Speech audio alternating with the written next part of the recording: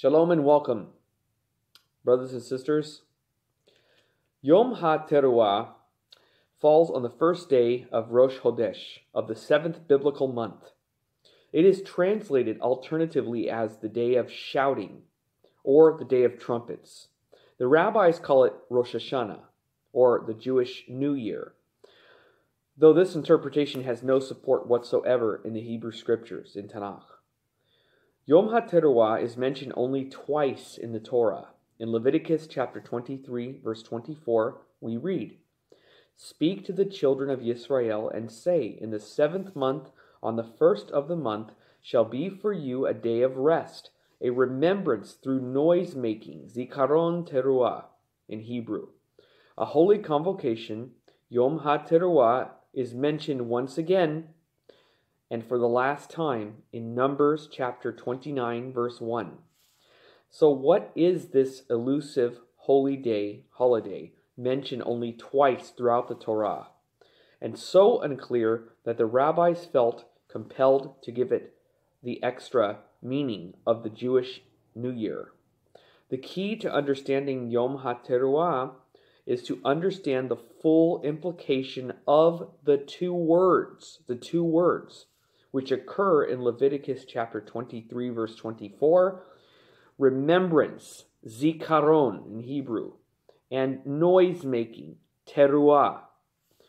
Teruah in Hebrew, noise-making, the concept of teruah is found many times throughout the Tanakh in the Hebrew scriptures, and is not necessarily connected to the making of noise on the shofar, as tradition holds. In Numbers chapter 10, verse 5, we see that the teruah is a loud blast on the silver trumpets, for example. That's in Numbers chapter 10, verse 5, used to signal the movement of the camps of Israel in the desert. Likewise, in Numbers chapter 10, verse 9, we see that Israel is commanded to make a loud blast, teruah, on the silver trumpets when going out to war. And you shall be remembered before Yehovah, your Elohim, your God, and saved from your enemies. We notice something very interesting about the verse I just read. By making a loud blast, teruah in Hebrew, on the silver trumpets, we are remembered before Yehovah, our Elohim, and as we read, Leviticus chapter 23, verse 24, Yom Teruah is also called a remembrance, the remembrance of Yehovah, our Creator, through noise-making, Zikaron Teruah.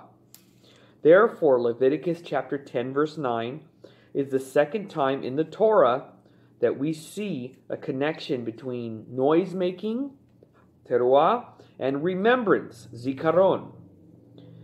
We will return to this very important point below that I just read, but let us first explore more uses of teruah and zikaron.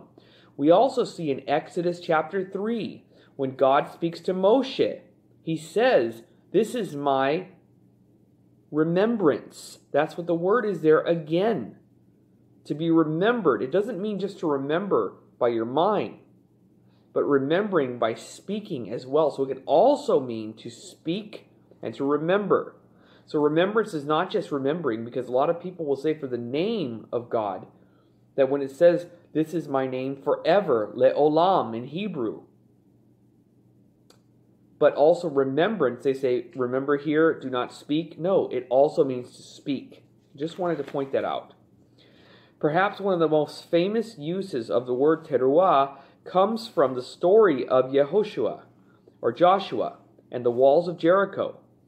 After an elaborate 6-day ritual in which the Kohanim priests circled the walls with the Ark of the Covenant, blasting on the shofar, and the people joined them but remained silent, on the 7th day, the Kohanim circled the walls 6 times, and then on the 7th time, the people shouted, and the Kohanim blew the shofar. And when the people heard the sound of the shofars, they shouted.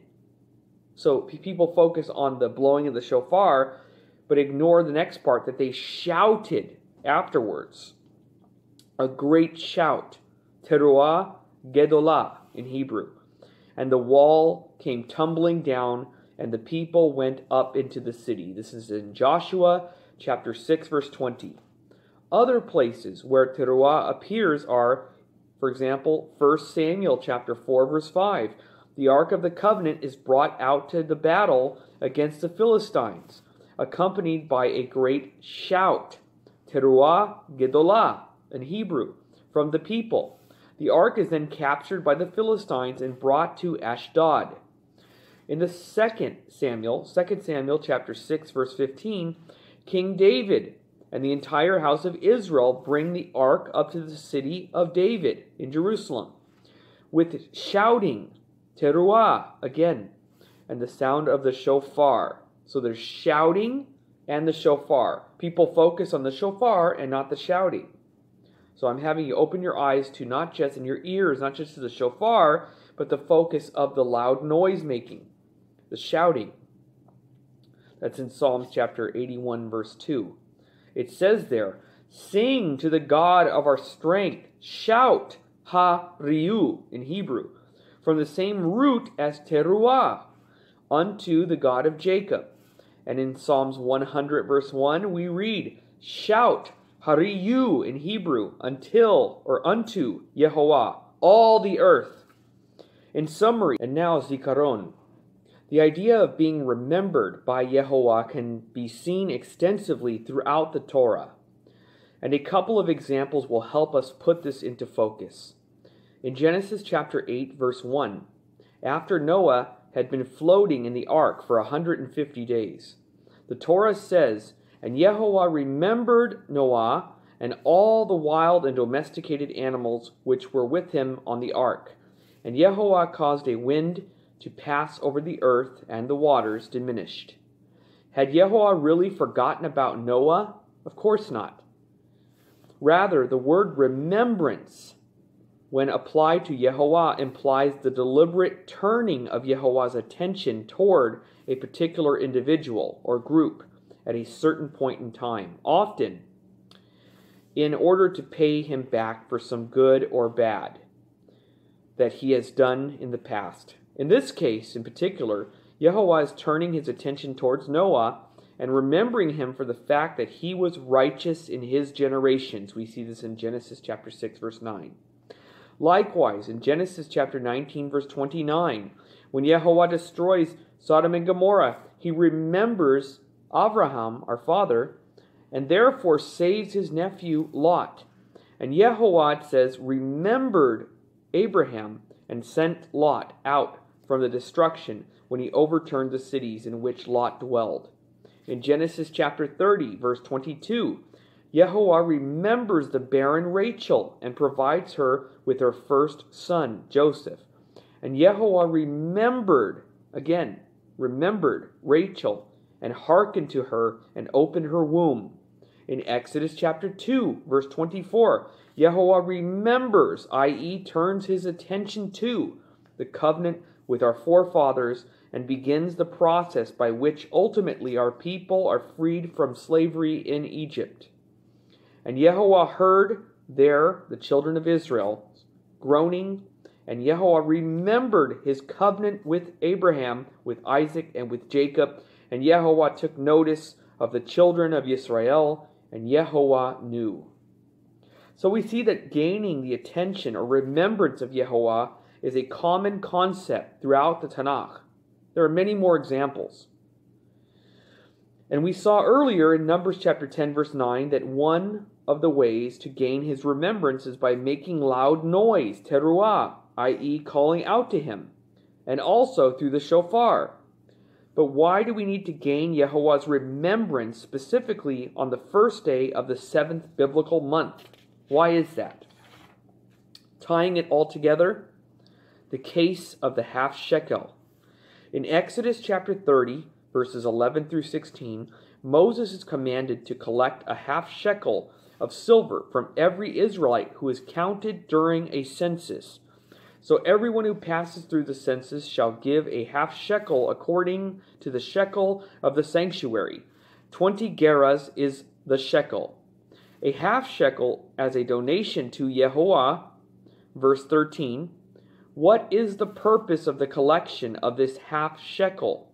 Verses 16 through 17 tells us explicitly, and you shall take this money of atonement, Kippurim, from the children of Israel, and it shall be for the children of Israel as a remembrance, zikaron, before Yehovah to atone for your souls. So by giving the half shekel during the census count, we are remembered before Yehovah, and when he remembers us, he grants us atonement. Why we need atonement for our souls during a census count is a story in and of itself, a whole nother, because someone will take that and run with it, of course, because it's convenient. But suffice to say that throughout the Tanakh, taking a census is closely associated with going out to war. That's the point of the message, the context. A time of high danger when it is best that our souls be clear of any negative karma. The key point here is that Yehovah's remembrance of us leads to his granting us atonement and remembering us as well. So we remember him, he remembers us. And as we saw earlier, shouting out to Yehovah or with the shofar leads to his remembrance of us. So tying it all together, we have the following equation or conclusion. Teruah, noise-making; zikaron, remembrance; Kippur, atonement. Yom HaTeruah, in context, one of the fundamental tenets of Karaite analysis of the Torah itself is contextual analysis, very careful study. And this is what a lot of ones that watch don't understand.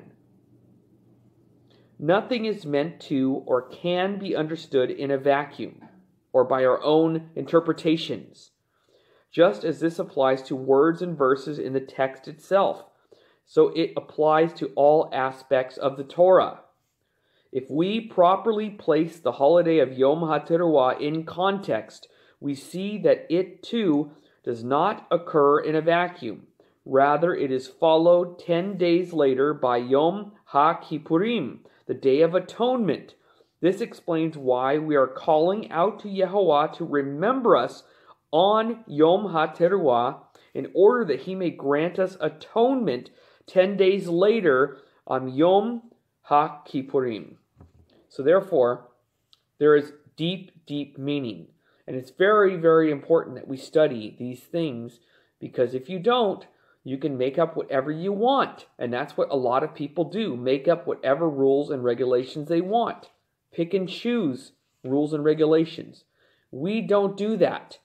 We study the text carefully, and I suggest and recommend to all of you brothers and sisters to study, study, study, but not just study. Study carefully, in context, carefully, and really study hard to know the Scripture well. Study the Scripture well. Shalom.